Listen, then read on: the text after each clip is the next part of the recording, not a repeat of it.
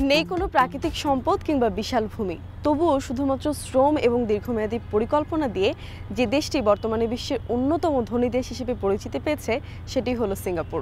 অথচ একটা সময় তারা মাছ ধরে জীবিকা নির্বাহ করত। আধা শতাব্দী আগেও তারা ছিল চরম দারিদ্রতায় মোড়ানো একটি দেশ। দর্শক, সাউথ ইস্ট ইউনিভার্সিটির সৌজন্যে শুরু করছি দেখবো এবার জগৎটাকে।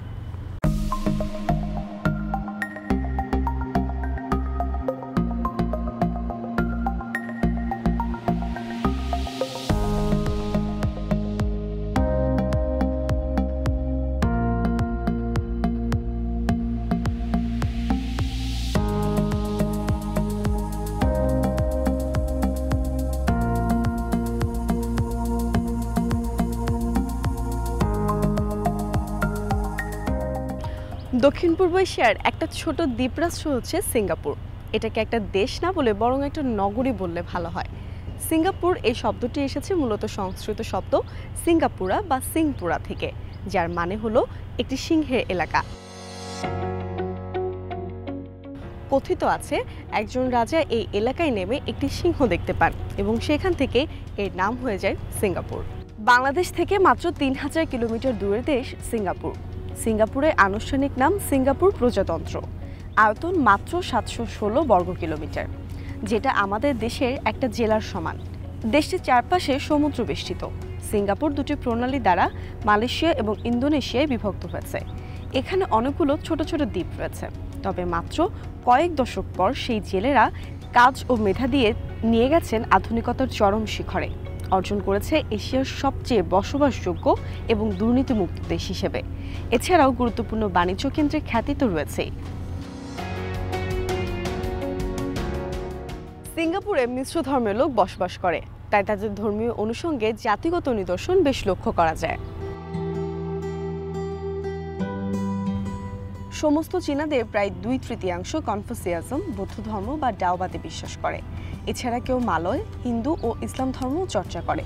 তবে ইদানিং খ্রিস্টান ধর্মাবলম্বীদের সংখ্যাও বৃদ্ধি পেয়েছে। অনেক সিঙ্গাপুরবাসী রয়েছেন তারা কোনো ধর্মেই বিশ্বাস করেন না।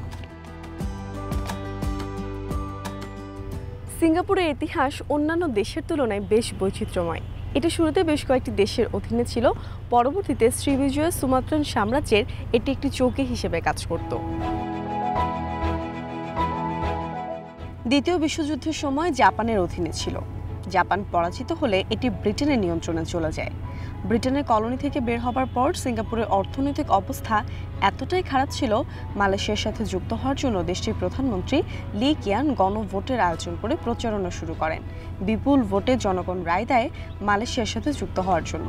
১৯৬৩ সালের ১৬ই সেপ্টেম্বর সিঙ্গাপুর মালয়েশিয়ার সাথে যুক্ত হয়।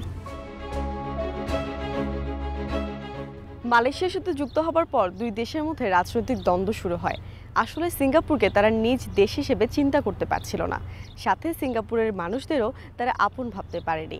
তাই সিঙ্গাপুর যখন মালয়েশিয়ার সাথে যুক্ত হয়, আদতে সেই সময়টাতে সিঙ্গাপুরের কোনো উন্নতি হয়নি।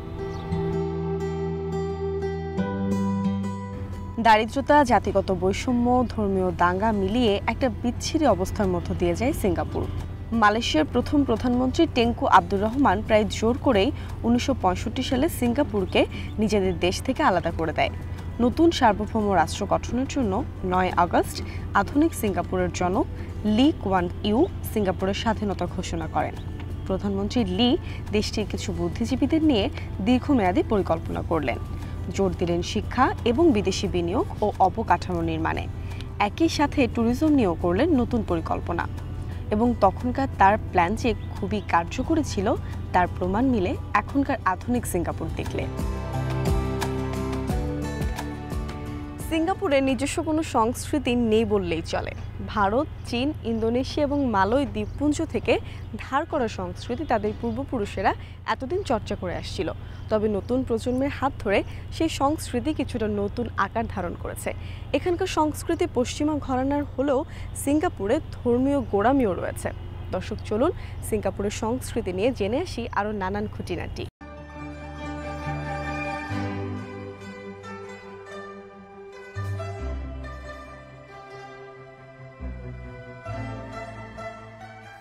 মার্লিন বা সিংহ মৎস্য হচ্ছে সিঙ্গাপুরিদের গর্বের প্রতীক, তাদের বীরত্বের ইতিহাস। কথিত আছে বহু বছর আগে সিঙ্গাপুর যখন তামাসেক বা সমুদ্র নগরী নামে পরিচিত ছিল তখন প্রচণ্ড এক সামুদ্রিক ঝড় ওঠে দ্বীপে। সেখানকার আদিবাসীরা নিজেদের সঁপে দেয় ঈশ্বরের হাতে। ঠিক তখনই সমুদ্র থেকে সিংহ মৎস্য আকৃতির এক জন্তু এসে ঝড়ের বিরুদ্ধে লড়াই করে বাঁচিয়ে দেয় আদিবাসীদের। পোশাকও তাদের সংস্কৃতির এক অবিচ্ছেদ্য অংশ। বাজু কুরুং হলো মালয় মহিলাদের ঐতিহ্যবাহী পোশাক এবং সিঙ্গাপুরের জাতীয় পোশাক। বাজু কুরুং পোশাকটির উপরের অংশ ব্লাউজ এবং নিচের অংশে রয়েছে লম্বা স্কার্ট বা ঘাগরা। আরেকটি ট্রেডিশনাল পোশাক হলো চেয়ংসম। সিল্কের তৈরি আরামদায়ক এক পোশাকটি খুবই জনপ্রিয়। পুরুষদের ট্রেডিশনাল পোশাকের নাম বাজু মেলাও, লম্বা পাজামার সাথে ঢিলেঢালা জামার মতো। ঐতিহ্যবাহী মালয় নৃত্যের সাথে পপ গানও সিঙ্গাপুরিদের কালচারের অন্তর্ভুক্ত।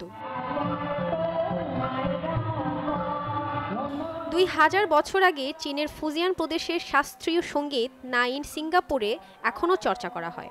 শহরের বিভিন্ন ক্যাফেতে তরুণ অভিনয় শিল্পীদের এই সঙ্গীতের কনসার্ট হয়।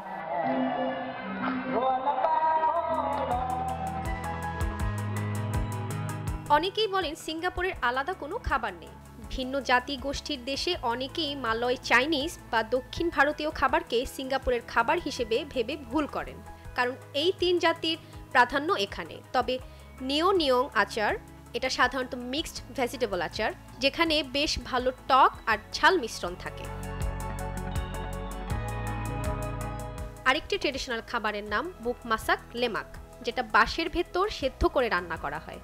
মুরগির মাংসকে নারিকেল দিয়ে মশলা মিশিয়ে বাঁশের ভেতর দেয়া হয়।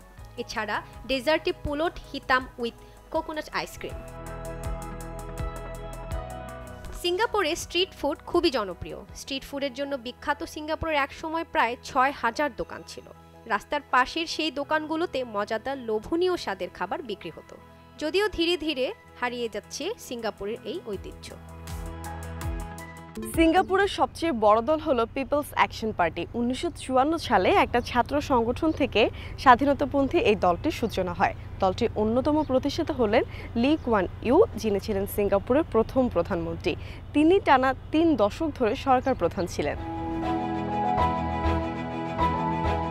এক প্রজন্মে সিঙ্গাপুরকে তৃতীয় বিশ্ব থেকে প্রথম বিশ্বে তুলে আনার জন্য তাকে জাতীয় স্থপতি বলা হয়। লি কঠোরভাবে ও সুশৃঙ্খলভাবে একদলীয় শাসন ধরে রেখেছিলেন। স্থিতিশীল একদলীয় শাসন দেশটির অর্থনৈতিক প্রবৃদ্ধিকে মসৃণভাবে এগিয়ে নিতে পেরেছিল। সিঙ্গাপুরের রাজনীতি একটি শান্তিপূর্ণ সংসদীয় প্রজাতন্ত্রের কাঠামোয় সংগঠিত হয়। দেশটির প্রধানমন্ত্রী হলেন সরকারের প্রধান। একটি রাজনৈতিক দলেরই প্রভাব বেশি। নির্বাহী ক্ষমতাও সরকারের হাতেই ন্যস্ত। রাষ্ট্রপতি রাষ্ট্রের প্রধান হলেও তার ক্ষমতা কম। প্রায় একদলীয় শাসন ব্যবস্থা চালু রয়েছে সিঙ্গাপুরে। তবে যারা দেশটি শাসন করে তাদের সততার কারণে সিঙ্গাপুর পৃথিবীর অন্যতম দুর্নীতিমুক্ত দেশ। সিঙ্গাপুরের চিকিৎসা ব্যবস্থা খুবই উন্নত। চিকিৎসার মান খুব উন্নত হওয়ায় প্রতিবেশী রাষ্ট্রের সরকার প্রধান এবং ক্ষমতাবানরা প্রায়ই সেখানে চিকিৎসা নিতে যান। চিকিৎসার মান উন্নত বিশ্বের মতো হলেও খরচ তুলনামূলক কম। বাংলাদেশ থেকে অনেক মানুষ চিকিৎসার জন্য মাউন্ট এলিজাবেথ হাসপাতালে যায়। দীর্ঘমেয়াদী ট্রিটমেন্ট নিলে বাংলাদেশি কোনো বাসায় সাবলেট হিসেবেও ভাড়া নেওয়া যায়। এ জাতীয় তথ্য অনলাইন সার্চ করলেও পাওয়া যাবে। এশিয়ার জনপ্রিয় পর্যটন কেন্দ্রগুলোর মধ্যে অন্যতম সিঙ্গাপুর। প্রতিবছর মিলিয়নেরও বেশি মানুষ সিঙ্গাপুরে যায় ভ্রমণ করতে। দেশের ঔপনিবেশিক ভবনগুলোর নির্মাণশৈলী এবং উপসাগরের তীরে যে বাগানগুলো আছে সেগুলো শহরের সৌন্দর্য বাড়িয়ে দিয়েছে বহুগুণে। তবে সিঙ্গাপুরের সবচেয়ে সৌন্দর্য দেখা যায় রাতের বেলা, যখন অনেক উঁচু কৃত্রিম গাছগুলো আলোয় ঝলমল করে ওঠে। দর্শক, চলুন না সিঙ্গাপুরের ট্যুরিজমের খুঁটিনাটি নিয়ে আরও কিছু তথ্য জেনে আসি।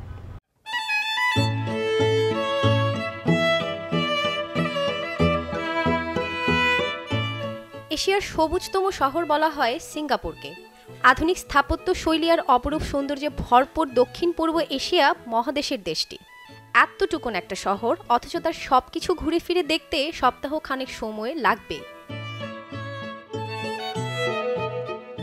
তবে আপনি যদি খুব কম সময়ে সিঙ্গাপুর দেখতে চান তাহলে চড়ে বসবেন সিঙ্গাপুর ফ্লায়ার চরকিতে, কারণ ফ্লায়ারে চড়লে নিমিষেই দেখে নিতে পারবেন পুরো সিঙ্গাপুর। পর্যটকদের জন্য সিঙ্গাপুর ভীষণ জনপ্রিয়, কারণ শহরটির বেশিরভাগ এলাকা হেঁটেই দেখা যায়। এর আকর্ষণীয় গন্তব্য হলো ম্যারিনা বে বা ম্যারিনা উপসাগর। মার্লিনের মূর্তি মারলাউন পার্কেই দেখতে পাবেন। পদ্মফুলের আকৃতিতে আর্ট সায়েন্স জাদুঘর। এমবিএর সবচেয়ে লোভনীয় বস্তুটি হলো এর অসাধারণ সুইমিং পুল। রাতের বেলা মেরিনা বে এর চারপাশে দেখবেন চোখ জোড়ানো লেজার শো। সিঙ্গাপুরের দক্ষিণে রয়েছে অসাধারণ জায়গা Sentosa. Gallery, amusement park, resort, water park, কি নেই সেখানে। ছোট দেশটিতে এক জায়গায় পেয়ে যাবেন বিনোদনের সব অনুষঙ্গ। এছাড়া ইউনিভার্সাল স্টুডিও, ক্লাব হাউস তো আছেই। ইনডোর স্কাই ডাইভিং এর মজাও নিতে যেতে পারেন সান্তোসায়। আপনি যদি পুরোপুরি অন্যরকম কিছু চেষ্টা করতে চান, তবে এটি আপনার জন্য দারুণ একটি জায়গা। তবে মনে করে সিঙ্গাপুরে পৌঁছানোর আগেই আইফ্লাই এর বুকিং করতে ভুলবেন না। এশিয়ার মধ্যেই সবচেয়ে বড় জুরং পার্কটির দেখা মিলবে সিঙ্গাপুরেই। বিশাল এলাকা জুড়ে পার্কটিতে রয়েছে ৫,০০০-এরও বেশি পাখির বসবাস। এছাড়া ইউনেস্কো ওয়ার্ল্ড হেরিটেজ সাইটের অন্তর্ভুক্ত বোটানিক গার্ডেন, অসাধারণ সুন্দর গোছানো গার্ডেনটি। এই বোটানিক গার্ডেনের মধ্যেই আছে national orchid garden of Singapore. কোথাও ঘুরতে যাবেন আর শপিং করবেন না, তা কি হয়? শপিংয়ের জন্য যেতে পারেন চায়না টাউনে। চায়না টাউন এমআরটি স্টেশন থেকে বের হলেই চায়না টাউন। এটুকু নিশ্চয়তা দেয়া যায় যে কিছু না কিছু কেনার মতো অবশ্যই পাবেন। এবার সিঙ্গাপুরের শিক্ষা ব্যবস্থা সম্পর্কে জানব। সেরা শিক্ষা ব্যবস্থা নিয়ে বিশ্ব র্যাঙ্কিংয়ে অন্যতম স্থান দখল করে আছে সিঙ্গাপুর। অসংখ্য গবেষণায় দেখা গেছে সিঙ্গাপুরের শিক্ষার্থীরা গবেষণা এবং অন্যান্য কাজে ইউরোপ আমেরিকার শিক্ষার্থীদের তুলনায় বেশ চৌকস। তাদের রয়েছে সবচেয়ে প্রশংসিত স্কুল পদ্ধতি, রয়েছে প্রভাবশালী PISA পরীক্ষা, যেখানে আন্তর্জাতিকভাবে শিক্ষার্থীদের মূল্যায়ন করা হয়। সিঙ্গাপুরে বাংলাদেশের শিক্ষার্থীদের পড়াশোনার অনেক সুযোগ রয়েছে। ব্যাচেলর, মাস্টার্স ও ডক্টরেট ডিগ্রি ছাড়াও বিভিন্ন ডিপ্লোমা কোর্সের জন্য আপনি আবেদন করতে পারবেন। দেশটির বেশিরভাগ বিশ্ববিদ্যালয়ে বছরে সাধারণত 2টি সেমিস্টার অফার করে থাকে। বেশিরভাগ শিক্ষা প্রতিষ্ঠানে ইংরেজি ভাষায় শিক্ষা দেওয়া হয়। তাই দেশটির শিক্ষা প্রতিষ্ঠানগুলোয় উচ্চ শিক্ষা করতে চাইলে ইংরেজিতে দক্ষ হতে হবে। তবে অনেক ক্ষেত্রেই মালয়, ম্যান্ডারিন ও তামিল ভাষাও শিক্ষাদান করা হয়। পর্যটন নির্ভর দেশ হওয়ায় সিঙ্গাপুরে ভিসা পাওয়া সহজ। প্রয়োজনীয় কাগজপত্র জমা দিয়েই সহজেই ভিসা পেয়ে যাবেন। চাকরির জন্য অনেকেই সিঙ্গাপুরে যেতে চান, তবে কোন ধরনের কাজের চাহিদা বেশি তা না জেনে গেলে আপনি বিপদে পড়বেন। অভিজ্ঞতা এবং প্রশিক্ষণ থাকলে চাইলেই পেয়ে যেতে পারেন আপনার পছন্দের চাকরি।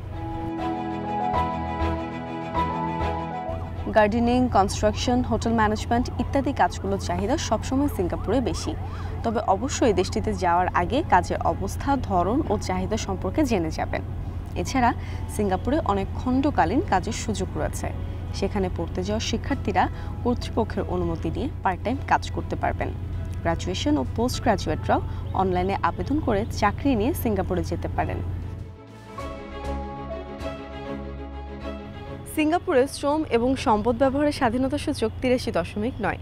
দেশটির বাণিজ্য ব্যবস্থা উন্মুক্ত এবং প্রতিযোগিতামূলক। এছাড়া দেশটিতে আমদানির উপরে কোনো শুল্ক আরোপ করা হয় না। সিঙ্গাপুরে উঠে আসার পেছনে রয়েছে দক্ষ শ্রমিকের প্রাপ্যতা, উন্নত প্রযুক্তিভিত্তিক অবকাঠামো এবং অনুকূল অভিবাসন আইন। 1990 সালে মুক্ত বাজার অর্থনীতিতে প্রবেশ করে সিঙ্গাপুর। প্রধানমন্ত্রী লি কুয়ান ইউ এর আধুনিক ও সময় উপযোগী পরিকল্পনার জন্য নতুন এক সিঙ্গাপুরকে দেখে বিশ্ব। তৃতীয় বিশ্বের দেশ থেকে উঠে আসে প্রথম বিশ্বের তালিকায়। সিঙ্গাপুরের অর্থনৈতিক উন্নয়নের প্রধান কারণ হচ্ছে এখানে অনেক জাহাজ রিপেয়ার ইন্ডাস্ট্রি আছে। এছাড়া ইলেকট্রনিক, কেমিক্যাল ও তেল পরিশোধনের অনেক কোম্পানি রয়েছে। দর্শক, চলুন সিঙ্গাপুর নিয়ে জেনে আসি আরও মজার কিছু তথ্য। সিঙ্গাপুরে ভোট দেওয়া বাধ্যতামূলক। কেউ ভোট না দিলে তার জন্য জরিমানা করা হয় দেশটিতে। নির্বাচনের আগের দিন সবার বাসায় পরিচয়পত্র যুক্ত করে ডাক যোগে ব্যালট পেপার পাঠিয়ে দেওয়া হয়। বাসা থেকে সিল মেরে জমা দিলেই হয়। সিঙ্গাপুরের নিজস্ব কোনো বিদ্যুৎ উৎপাদন ব্যবস্থা নাই। তারা বিদ্যুৎ আমদানি করে মালয়েশিয়া থেকে। তবুও দেশটিতে কোনো লোডশেডিং হয় না। এছাড়া পানি এবং খাদ্য আমদানি করে সিঙ্গাপুর। অনেকে জরিমানা শহর হিসেবে সিঙ্গাপুরকে ডেকে থাকেন, কারণ পদে পদে জরিমানা করা হয়। আপনি যদি ওদের নিয়ম না মেনে যেখানে সেখানে ময়লা এমনকি থুতুও ফেলেন, তাহলেও আপনাকে জরিমানা গুনতে হবে, এমনকি জেলও হতে পারে। এছাড়া ভাগ্য খারাপ থাকলে ময়লা ঝাড়ু দেওয়ার দায়িত্বও পেয়ে যেতে পারেন। সিঙ্গাপুরে যেহেতু ট্যুরিজম থেকে মোটা অর্থ আয় হয়, এজন্য দেশটিতে পতিতাবৃত্তি বৈধ। সিঙ্গাপুরে অর্থের বিনিময়ে যৌন মিলনের এই পেশা বেআইনি নয়, তবে যৌনকর্মীদের ক্ষেত্রে অবশ্যই অনেক বিধিনিষেধ আছে। পাবলিক প্লেসে পতিতাদের দর কষাকষি আইনে নিষিদ্ধ। এছাড়া জীবিকার জন্য পতিতাবৃত্তির উপর নির্ভরতাও নিষিদ্ধ করা হয়েছে। ধরুন আপনার বন্ধু কিংবা প্রিয়জন, তার জন্মদিনে আপনি তাকে উপহার দেওয়ার জন্য নিয়ে গেলেন একটি গাছ। ভাবুন তো তার প্রতিক্রিয়াটা কেমন হবে? তবে সিঙ্গাপুরবাসীর জন্য এটি খুবই স্বাভাবিক ঘটনা, কারণ জন্মদিন কিংবা বিবাহবার্ষিকীতে গাছ উপহার দেয়া এটা তাদের অনেক পুরনো রীতি। দর্শক, সাউথ ইস্ট ইউনিভার্সিটির সৌজন্যে দেখবো এবার জগৎ থেকে আজকের পর্ব এটুকুই। আগামী পর্বে নতুন কোনো দেশের অর্থনীতি, সে দেশের শিক্ষা ব্যবস্থা, চাকরি এবং পর্যটন নিয়ে আমি আপনাদের জানাবো। আর যদি জানতে চান আপনার কোনো পছন্দের দেশ সম্পর্কে, তাহলে আমাদের ফেসবুক পেজে গিয়ে কমেন্ট বক্সে কিংবা ইউটিউবেও কমেন্ট করে আমাদের জানাতে পারেন আপনার পছন্দের দেশ কোনটি।